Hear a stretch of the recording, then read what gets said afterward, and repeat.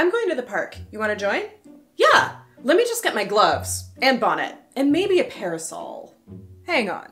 Didn't we film almost this exact intro last year? Oh, yeah, I guess we did do that for the video about the Victorians and modesty.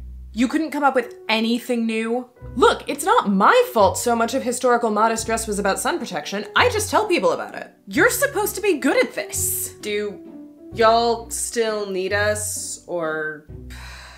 I guess not. Go take a break or something while I try to rewrite this. You could just get on with the video. They'll get the point. Welcome to summer in California, friends. The season in which, despite me not being a natural ginger, my complexion reminds me how determined it is to make me a convincing fake. I am in a constant battle to enjoy the sunshine while avoiding sunburns by every means I can employ. So, of course, it's time to go down the rabbit hole of sun protection through fashion history, how suntans went from unfashionable to stylish, and what people did to avoid sun damage in the days before SPF ratings were a thing. I mostly talk about clothes on here, but before I started my channel, I was a cosmetologist and a massive skincare nerd.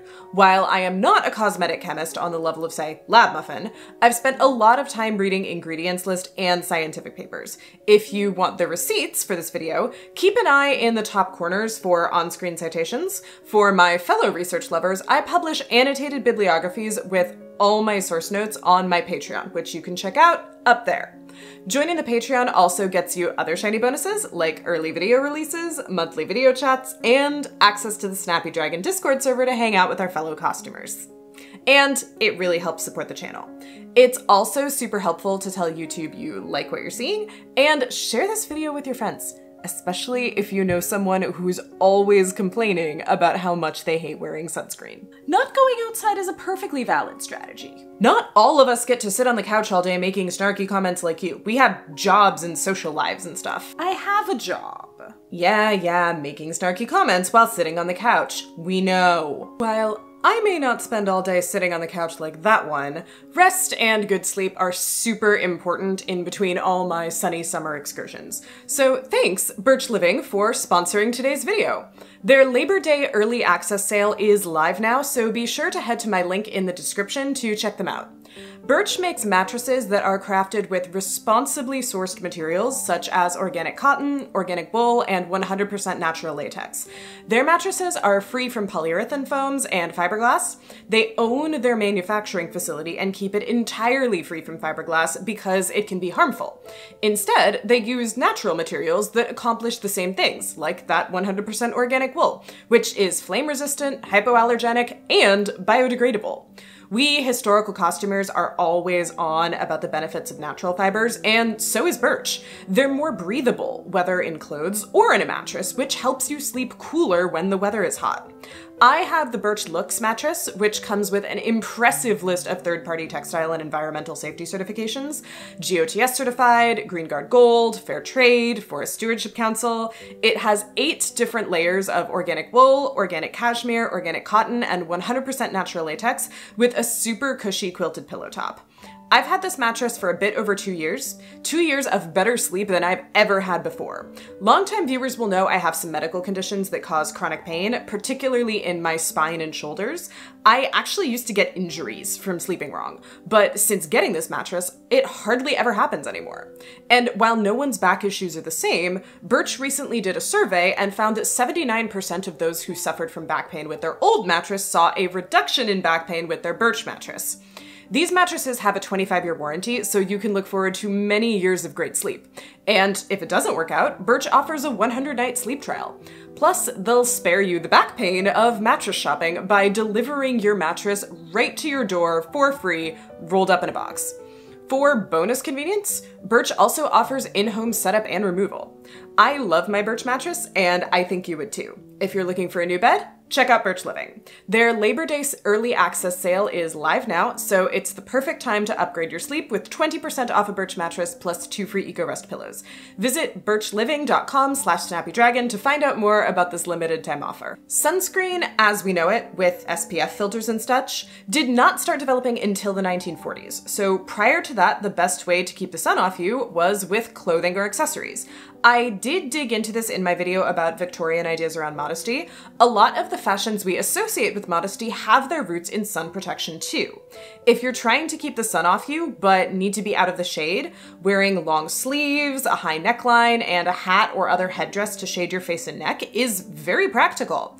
And it does cast things like 19th century Western standards around daytime versus evening women's wear clothes in a different light. It was fine to wear short sleeves, sleeveless or off-the-shoulder dresses, low necklines, and no hat in the evening. There's no sun, so no need to protect your arms, chest, or face from sunburn.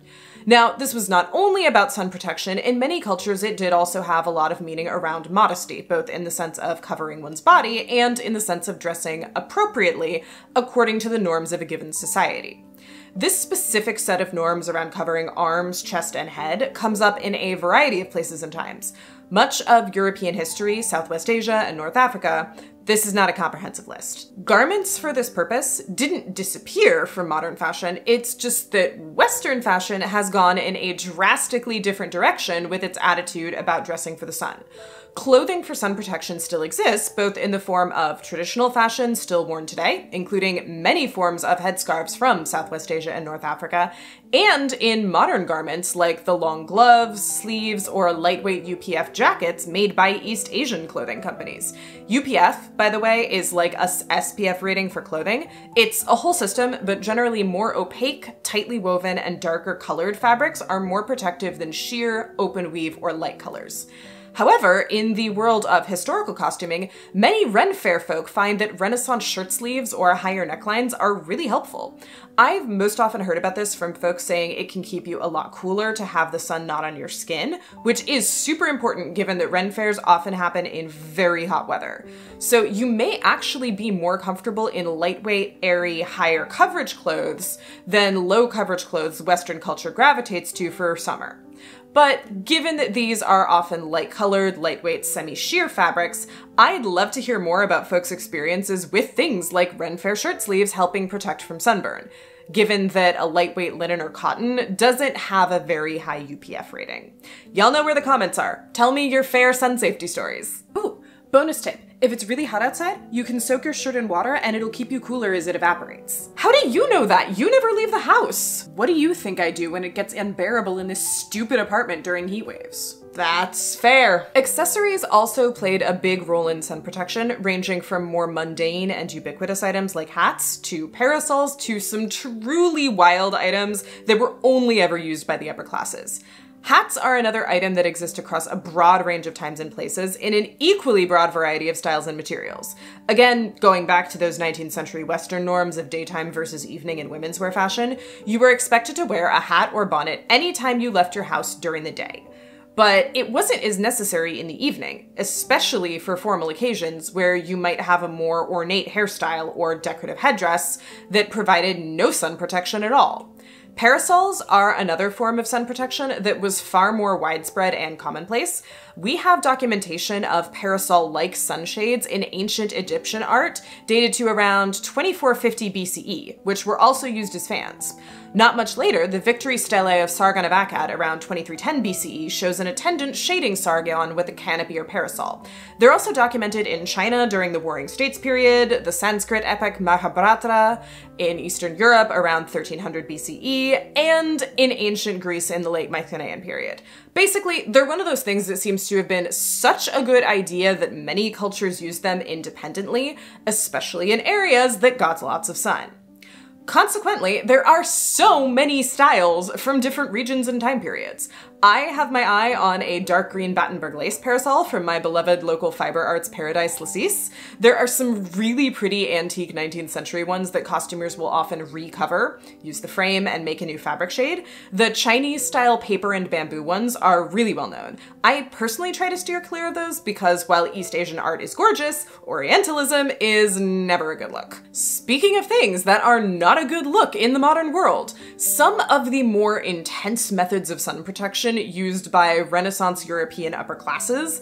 These were definitely connected to the classist and colorist association of suntans and freckles with lower status outdoor labor, which we will talk about more later. There was something called a vizard, similar to the word visor, in 16th century England. This is decidedly uncomfy to look at in the context of modern understandings of racism and much of what's happened between now and the 16th century. It was a black mask worn over the face to completely protect the wearer's skin from any sun exposure. Not just uncomfy to look at, seems uncomfy to wear. Yeah, they also look decidedly impractical in the context of modern life, so I am not mad I can use modern sunscreen on my face instead of this. Much less uncomfy. I learned about the kappa from DSA Thread's utterly hilarious video on it. A black silk veil fine enough to see through worn over the entire head and face. I can see how these are ideal for when you do not wish to be perceived. But they also seem like a pretty natural idea in a society where white linen or silk veils were commonly worn over the hair or head. Dark fabrics do have a higher UPF than light-colored ones, so a black veil over the entire face would be more effective to keep the sun off you. None of this looks anything like the sunscreen we know today, though. We think of sunscreen as a lotion or other skincare product. Sun protection applied directly to the skin also does go back pretty far outside of the West.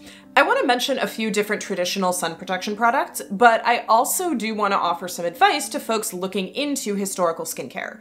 Researching non-Western cosmetics as a Westerner, including sun protection, can get tricky because of the sheer amount of Orientalism and exoticism that Western sources talk about them with.